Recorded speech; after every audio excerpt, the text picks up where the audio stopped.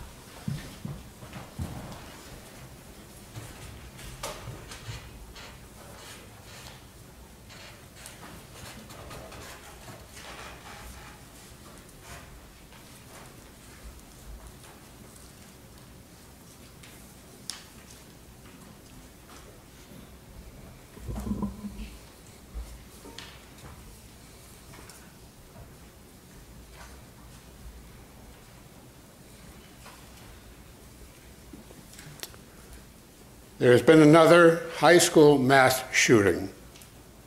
Another 8 students and 2 teachers killed, and 13 others wounded.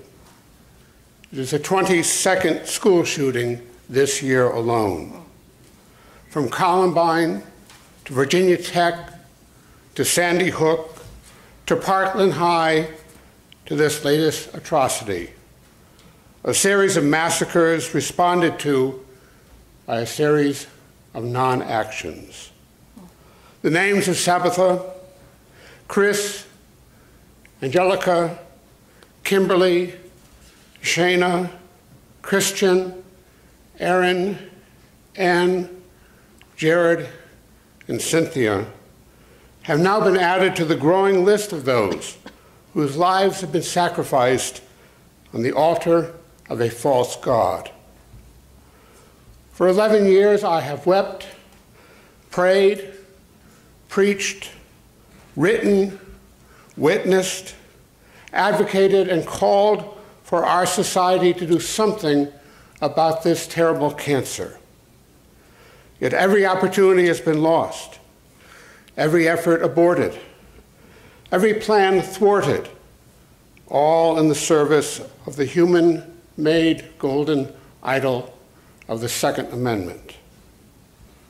Perhaps now is the time for God to raise up prophets like the Hebrew ones of old, to speak God's words to all people.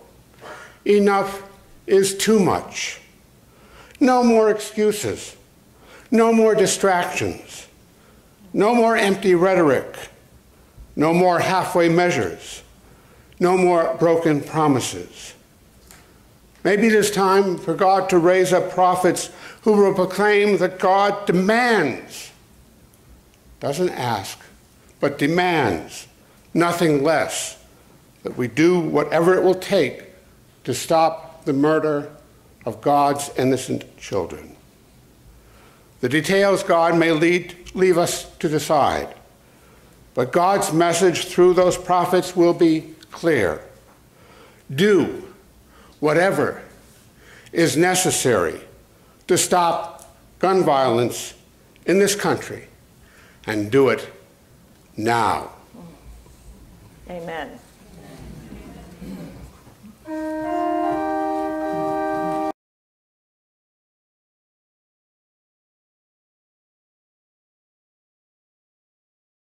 From Ezekiel, I can say it is one of my favorites, and it can preach.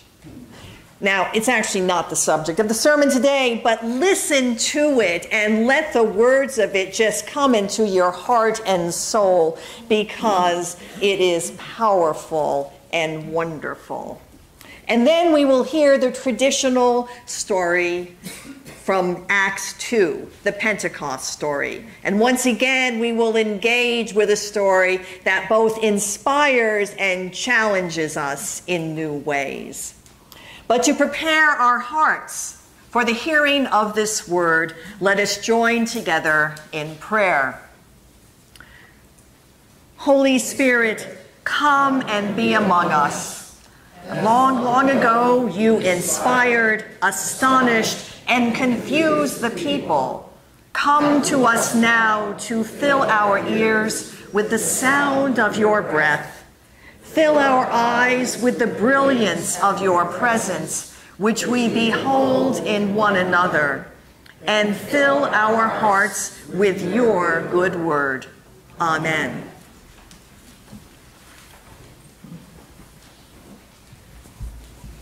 Good morning. I'll be reading from Ezekiel 37, 1 through 14. Valley of Dry Bones. The Lord's power overcame me, and while I was in the Lord's Spirit, he led me out and set me down in the middle of a certain valley. It was full of bones. God led me through them all around, and I saw that there were a great many of them on the valley floor, and they were very dry. God asked me, "Human one, can these bones live again?" I said, "Lord God, only you know." God said to me, "Prophesy over these bones and say to them, 'Dry bones, hear the Lord's word. The Lord God proclaims to these bones, I am about to put breath in you, and you will live again. I will put sinews on you, place flesh on you, and cover you with skin. When I breathe in you and you come to life, you will know that I am the Lord." I prophesied just as I was commanded. There was a great noise as I was prophesying, then a great quaking, and the bones came together, bone by bone. When I looked, suddenly there were sinews on them. The flesh appeared, and then they were covered over with skin, but there was still no breath in them. The Lord said to me, "Prophesy to the breath, prophesy, human one. Say to the breath, the Lord God proclaims, come from the four winds, breathe, breathe into these dead bodies and let them live." I prophesied just as God commanded me. When the breath entered them, they came to life and stood on their feet, an extraordinarily large company. God said to me, "I will put my breath in you, and you will live. I will plant you on your fertile land, and you will know that I am the Lord. I've spoken, and I will do it." This is what the Lord says.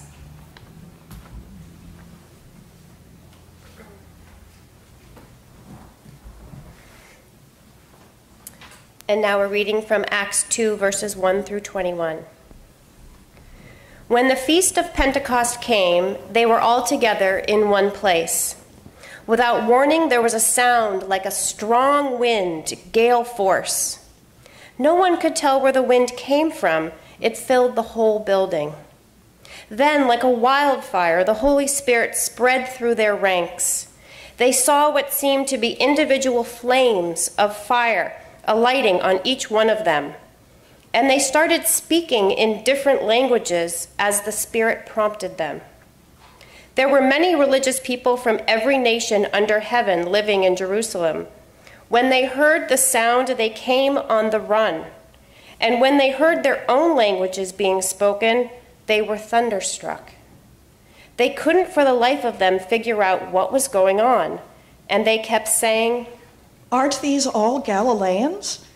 How come we're hearing them talk in our own languages? Parthians, Medes, and Elamites, visitors from Mesopotamia, Judea and Cappadocia, Pontus and Asia, Phrygia and Pamphylia, Egypt and the parts of Libya belonging to Cyrene, immigrants from Rome, fellow Jews and those new to the faith, even Cretans and Arabs. They're speaking our languages and describing God's mighty works." Their heads were spinning. They couldn't make head or tail of any of it. They talked back and forth, completely bewildered, saying, "What is going on here?" But others joked, "Oh, they're just drunk on cheap wine, probably $4 Chuck." That's when Peter stood up and, backed by the other 11, spoke out with bold urgency. "Friends and all of you who are visiting Jerusalem, listen carefully and get this story straight. These people aren't drunk, as some of you suspect. They haven't had time to get drunk. It's only 9 o'clock in the morning. No, listen, this is what the prophet Joel announced would happen. In the last days, God says, I will give my spirit to everyone. Your sons and your daughters will prophesy.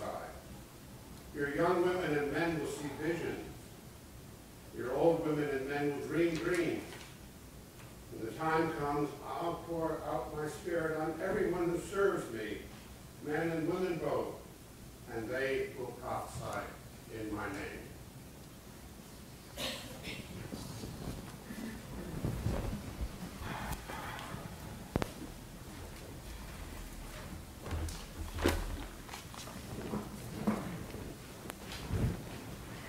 May we pause for a word of prayer. O Holy One, we thank you for the power of the word we have heard. May your Holy Spirit come upon each one of us and fill us with your peace. Fill us with your joy. Fill us with your love. And bring to us new visions. And may the words of my mouth and the meditations of all of our hearts together be acceptable in your sight, you who are our rock and our Redeemer. Amen. So on that day, they were all gathered in one place. Yes, they were all gathered in one place, and they knew what to expect. They had done it on a number of occasions. And then, as they were gathered, suddenly a wind, kind of like the nor'easters we've had this winter, right? And they're still coming. Summer is on the way. A wind like a big nor'easter awakened them to a new understanding about love, a unifying love, a breaking down the barriers love, a building of bridges love, a new love. And you thought I was talking about the Pentecost story, didn't you? What about the royal wedding yesterday? Okay? You see, this is how I was going to begin the sermon before yesterday morning, in the wee hours when many of us were awake to watch that magnificent event. I was going to say, You know that royal wedding? How many of you saw the royal wedding? You still can put up your hands. Yes, okay. A lot of us. The royal wedding. It was wonderful, but it was choreographed. Everyone knew what was going to happen. The expectations were clear. In fact, there were no expectations that anything would happen out of the ordinary. It was going to be lovely, but certainly it would have no impact on the wider global stage. We got it wrong, didn't we? Yesterday's royal wedding was evidence as there never, I think, has been before that Pentecost is real. It was a Pentecost moment because a spirit was unleashed that we could never have imagined. And it was unleashed in the words of the Most Reverend Michael Curry, the presiding bishop of the Episcopal Church of the USA. I was joking with our colleagues Wesley and Ken yesterday that I bet attendance at Episcopal churches is going to be way up today. There was evangelism going on, but it wasn't just evangelism for the church, it was evangelism for a way of being in the world that we have been seeking for centuries. And there it was on the global stage. But you see, it wasn't expected. The same way it was on that first Pentecost 2,000 years ago. They were all gathered, and why were they gathered? Well, they were gathered for the Jewish festival called Shavuot, a festival that takes place 50 days after Passover. That festival is a harvest festival. It also, in later Jewish tradition, became a festival to commemorate the giving of the Torah to Moses. They knew exactly what to expect. They had come to this festival every year. It was part of their so-called liturgical calendar. Nothing was going to happen that was different. But then, the rush of that nor'easter wind, and all of a sudden, people are speaking in different ways. Now, can you imagine if this had happened in the time of smartphones and Twitter and Facebook, texting and email? Believe me, the word would have gotten out really fast, right? You can just see them there, texting and twittering away.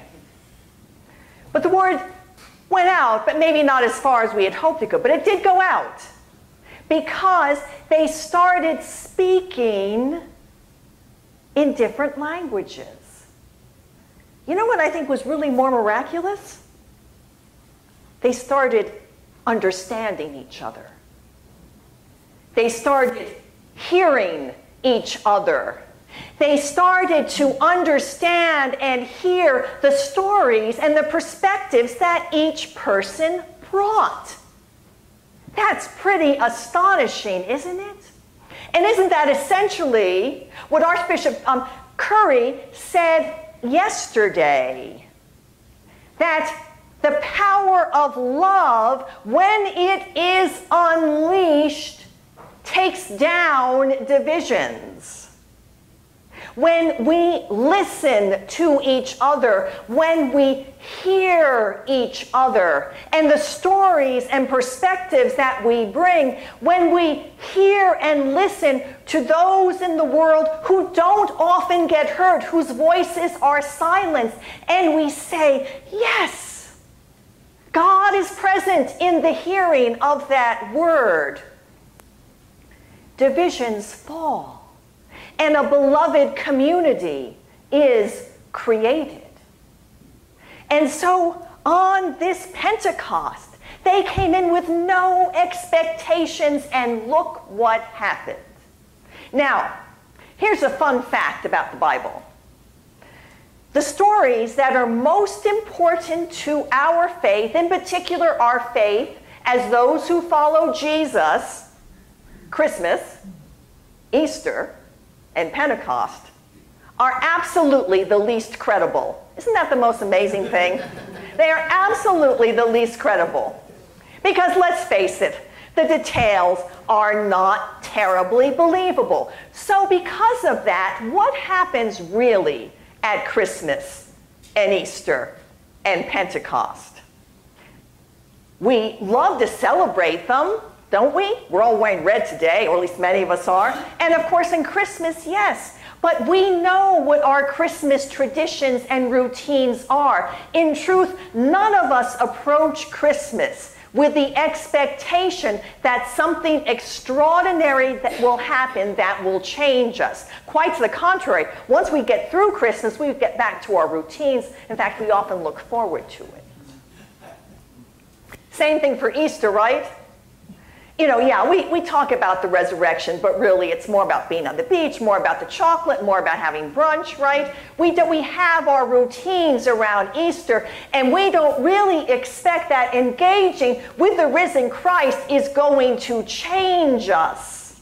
We don't have that expectation, so we just look forward to going on as usual. Now, Pentecost is not as big, obviously, as Christmas and Easter. There are no cards, I'm fairly certain, in the Hallmark shop that are Pentecost cards. Now, wouldn't that be extraordinary if they were? We could start a movement of Pentecost greeting cards and just say, come Holy Spirit into my life in a new way. Holy Spirit, I'm sending it to you.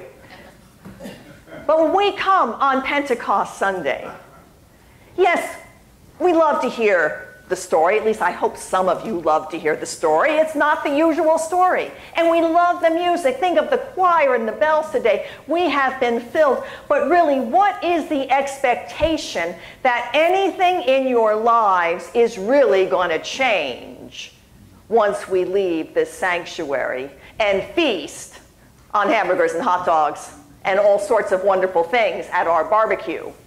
Really, what is the expectation?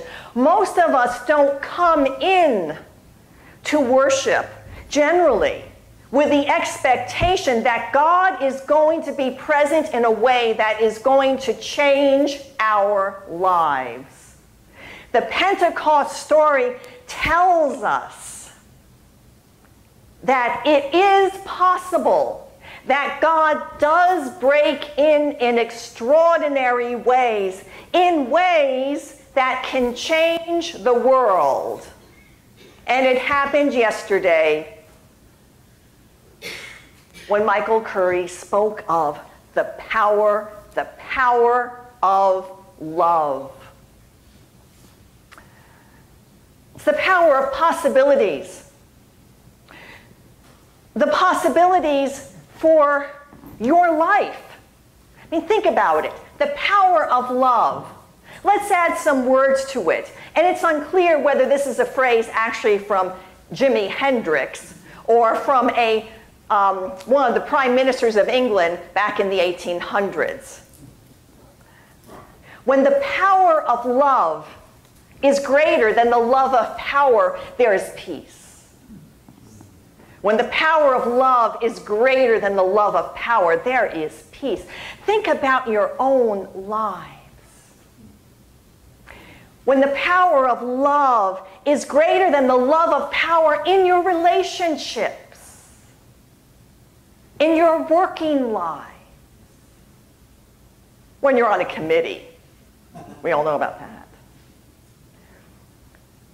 Barriers come down. Bridges are built. We become beloved community in our families, in our working lives, in church.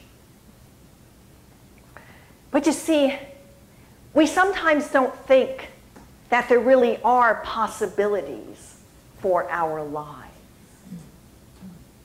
You know, especially as we get older. Oh, you know, I've retired from that, right? Sometimes we feel, I've retired from faith, or more than that, God has retired from me, or I've retired from God.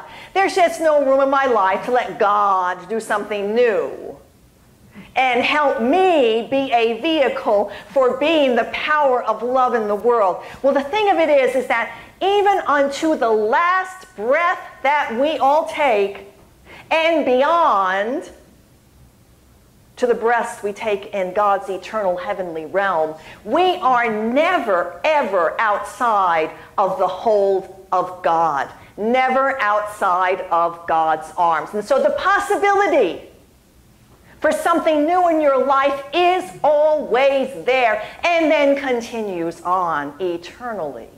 Isn't that an extraordinary truth? And it must be, because if it wasn't, how could it not be that the Pentecost story continues to recreate itself over and over again in history like it did yesterday? So individually and in our community lives, the power of love, the power of God, is greater than the love of power and enables us to be those who build those bridges. You know, the New Testament scholar N.T. Wright has a quote in one of his books from C.S. Lewis. And the quote is this. Now, C.S. Lewis was a good Christian, and so he took Christian sacraments very seriously. And what he said is, outside of the bread and cup of communion, the most sacred thing in your lives, the most sacred thing in your lives is a neighbor, because it is in the neighbor that you truly see the presence of God. And that means every neighbor. Even the neighbors you don't like, and maybe even the neighbors whose stories you don't understand. Yesterday at the royal wedding, we witnessed a coming together of cultures, of languages, of traditions. We witnessed a challenge to hierarchies and social class that divide us. And you know, everybody listened. And what was so fascinating about this Pentecost moment, and somehow I do not think it is a coincidence that this royal wedding happened on Pentecost weekend. Somehow God took this moment and transformed it into a global event. The response to that sermon went worldwide. And it went beyond the boundaries of particular tradition. And the joy, the excitement that in those 13 minutes a word was preached that suggested that the beloved community of God not only is possible, but could be probable and could be on the way, actually transformed people, and I think gave abundant hope. And that is what Pentecost does. It gives us hope that God's beloved community is possible, probable, real, and that we all can have a part in it. So, what are your expectations for Pentecost? When you leave here, is it going to be same old, back to your lives? Or are things going to be different? Are you going to open your hearts to the Holy Spirit? Don't be afraid of the Holy Spirit. You saw it yesterday, actually. Holy Spirit works. Open your hearts to the Holy Spirit so that something will change in your life that reveals love in a new way. And so that something will change here in the church that pushes those walls even further and further out and builds stronger and stronger bridges amongst all of God's people. And that is present in our community and in our nation, because you know what, I'm going to follow up on Russ's words. When the power of love is greater than the love of power, we're not going to have any more gun violence. So yes, we do have work to do. But from what we heard yesterday, I think that work is possible. And if we deny that expectation, then we are saying that Pentecost doesn't matter. Pentecost matters. May the Holy Spirit be in your lives in new and bold ways, and let us all create that beloved community of God where everyone is loved and blessed. Amen.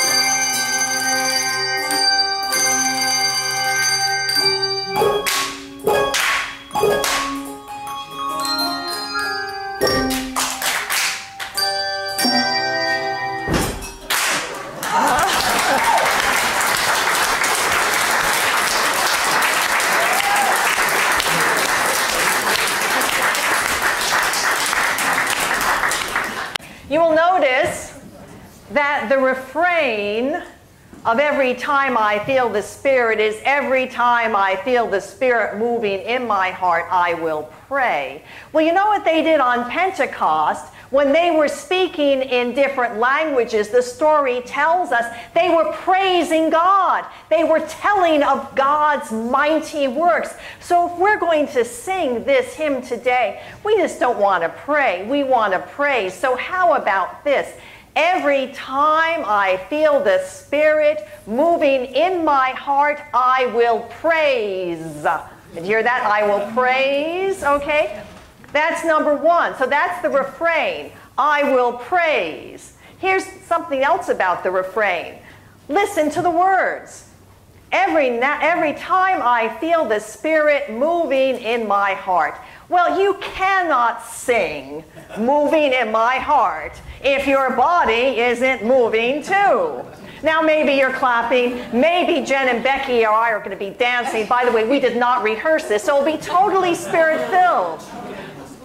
So I want the Spirit to move within you, in your body, mind, and spirit. Now, here's another thing. You don't have to sing the verses. That's why I want you to put the hymnals down. The choir will sing them. If you want to sing along with them, great, but you don't have to. It's the refrain. Every time I feel the Spirit moving in my heart, I will praise. Come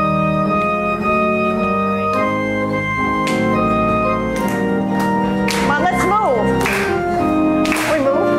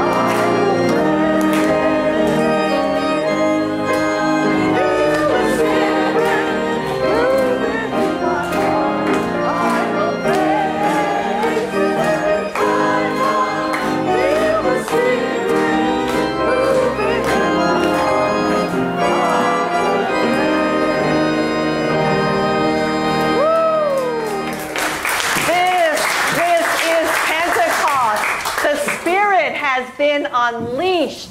Go in the power of the Holy Spirit. Enjoy in love and peace and bring that love to the world, because God has created new possibilities, new probabilities for your life. Open your hearts to God's presence. In the name of our God, who is our Creator, our God who comes to us in Jesus Christ, and our God who fills us with the joy of the Holy Spirit. Amen. Amen.